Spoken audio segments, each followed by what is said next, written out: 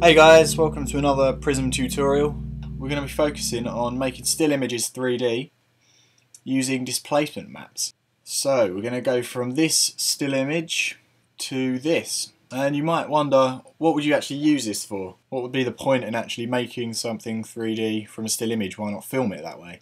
So when you don't have the opportunity to actually film anything and all you have is a still image and you want to just make it stand out to the audience a bit more, you can use this technique to create that 3D effect and really draw in your audience. Here we've got Mona Lisa and Albert Einstein as well, looking fantastic in 3D there. So let's get started. We're going to be starting off in Photoshop, and here you can see I've got two layers and I've already pre-cut them out. So if you want to know a good way of cutting out an image, we've got another tutorial called 2D to 3D using parallaxing, and that goes through all the cutting out tools and some really neat ways to cut things out. Okay, so what we're going to need to make is we're going to be making a displacement map in Photoshop that we can use in After Effects. So what this map is a black and white representation of the depth in which her face is towards the camera. So if you think about black as being the furthest away object in the picture and white being the closest object to the camera in the picture. So first of all, if you make a new layer and fill it with black. So if you turn the opacity down to about 70% so you can see through the black and still see her face. Okay, so if we grab the brush tool and go up to the opacity, and you're going to want to turn that down to about 15%, as we're going to be adding layers onto her face to create the depth using the black to white. So if we switch to white, and we'll change the size to around, let's say around 140, 150. There we go, that's great. Leave the hardness at about 100, that's fine. And we're going to want to start drawing around the entire face to start off. So the first layer is just showing that there's an object there and it's further forward than the background. So keep the mouse held down and just paint her face and fill it in. The next area that we're going to want to draw is what's closer to us, or what's closer to the camera. Her face and her hair are closer to the camera, so let's start drawing the outline for that. So I'm going to go round her hair here, round her chin a little bit, that's it, and round her hair, and fill that in.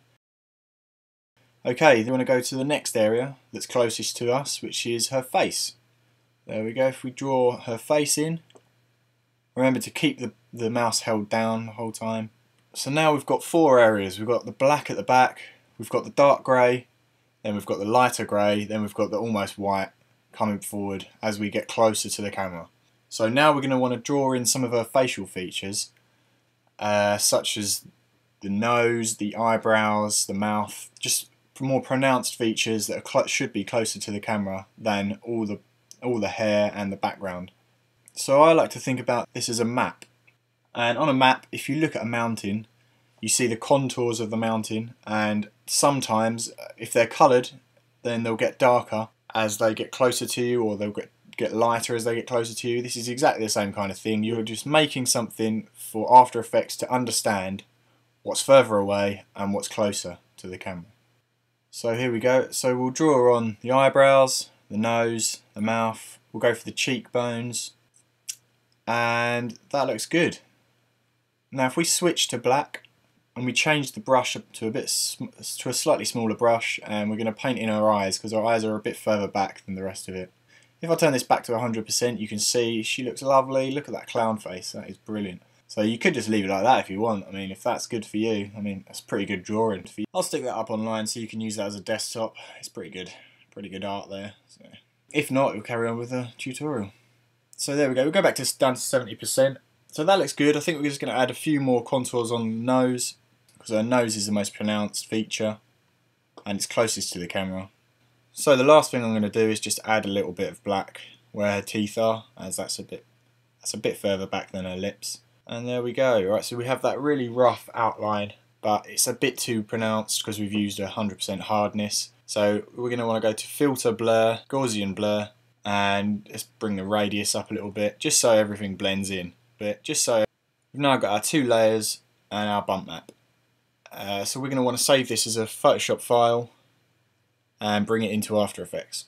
So here we are in After Effects, And let's get started. Let's import the file. If you double click on the project area, so you're going to want to bring in the Photoshop file that you've saved and import it as a composition, retain layer sizes.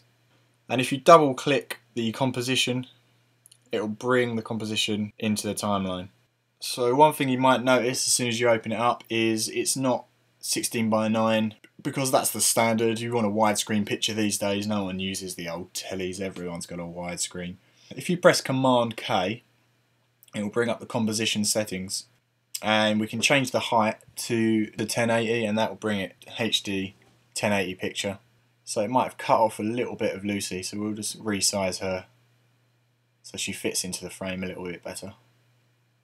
Okay, so let's get started with the actual effect. As you can see, I've got the displacement map hidden. We don't need that to be showing as long as it's there. So if we highlight Lucy here in the timeline, and we're going to go to effects and presets and type in displacement map. If you drag this effect onto Lucy's layer, let me just rename these so it's a bit easier for you guys to see. So we've got Lucy, dis map, and background. There we go. So on the Lucy layer, we've now got our displacement map. As you can see, her face is warped slightly. That's because it's using the displacement map layer as the same layer that she's on. So we don't want that. We want the map that we've just drawn on Photoshop to be the displacement map. So if we change that, you can see her face has gone back to normal and she looks a lot better now. What we want to use to grab the information from is we want to use the luminance, because we've used black to white. So if we change both these to luminance, and straight away when I start pulling around this max horizontal displacement, you'll see you can move her face around and it's almost got that 3D effect. So first we're going to put these back to 0. We're going to animate these a long time so that her face changes. We're going to go for vertical displacement, I think.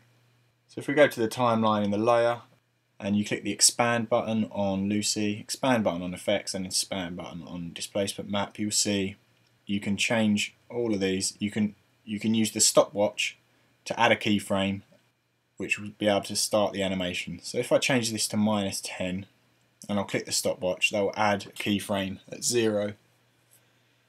So, and if we go to 3 seconds and change it to 10, it will add in a keyframe on its own, and you can see from that we've made an animation. So if we play that a long time, her face will change. So let's make that a little bit more harsh so we can see a larger difference throughout that time. You can notice if you pull these around too much, you just get the facial melting. You might just melt her face off, so you don't really want to go too much. It's the subtle differences that will trick people's eyes into believing that it's a 3D image.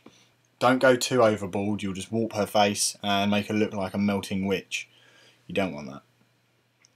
So once we've put those subtle changes in, you can now see we're getting that really nice 3D effect. But there's something not quite right about it. It doesn't seem to work so well. So what we need to do is make the background move as well. So as we've got Lucy on an individual layer to the background, so we can use a camera to add to this effect. So if we go up to our layer, new, and camera, and we'll change this name to camera settings, preset 35mm, and that's great. And we'll go back up to layer and new null object. So if you change that name to camera controls, and use the pick whip here to parent the camera to the null object. Now we use the null object as the camera controls, as it's just an easier way to control the camera and move it around. You want to go to the 3D box and you want to check all of the 3D boxes so that all the layers are now 3D.